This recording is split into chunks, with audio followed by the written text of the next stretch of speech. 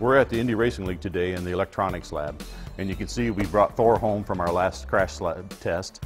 This dummy is known as a THOR, which stands for Test Device for Human Occupant Restraint. THOR was designed as a production car crash test dummy. Typical G loads are 20 to 30 Gs. Our injury criteria in the Indy Racing League is 70 Gs. So we actually crashed THOR in our rearward impacts at 70 Gs. THOR is kind of unique in the fact that he's been made more human-like, more biofidelic, if you will. We had him built at some very specific dimensions.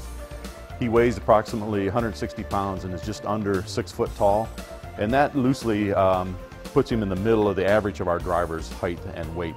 Another thing we do that's very important to make testing more realistic, we use one of the helmets exactly as the drivers wear, and of course the mandated Hans device.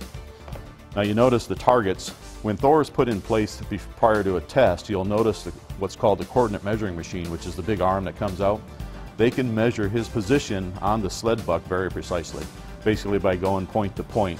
Post-accident, in the data processing, what they can do is they can actually track how the body and helmet moves.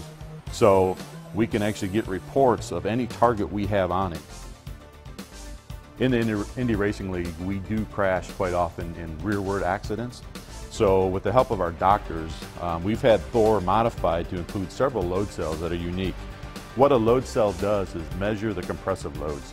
So the neck one's easy to see. If you were to squeezing like this, a force would be applied to that device. It electronically turns that force into signals. You can see the cable running. We can tell how much his head moves and with what force.